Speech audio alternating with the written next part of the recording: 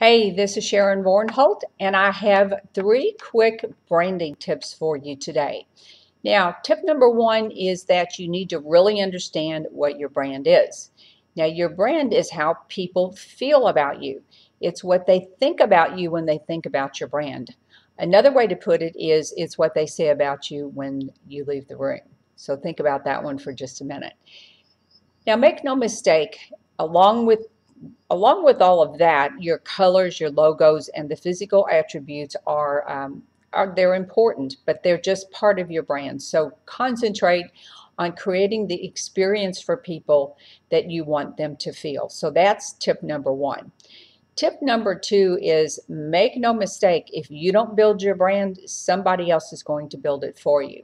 So what does that mean? It means that you are responsible for creating your footprint online on social media, whether that's through blogging, through videos, whichever way that you decide to do it. It's up to you to create your own brand.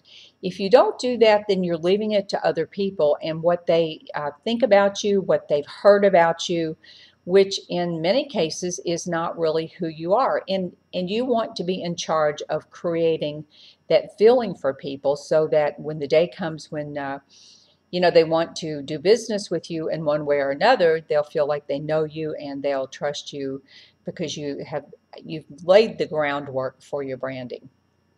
Now, tip number 3 is how do you quickly build a brand?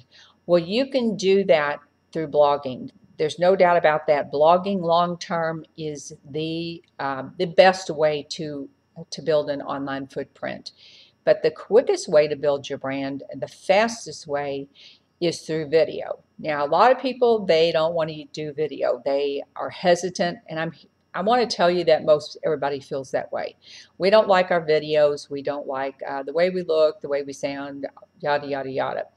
But making videos is the quickest way to build your brand, to build your authority in the marketplace, and it's the quickest way to get known. Somewhere I read a statistic that said that one video posted on YouTube and shared around has the power of 1,000,000 words. So video is quick. You don't need any special writing skills. You don't need to know how to spell or anything. So get busy and make some videos. But those are my 3 branding tips for today. And I'll be back soon with some more branding and marketing tips for you.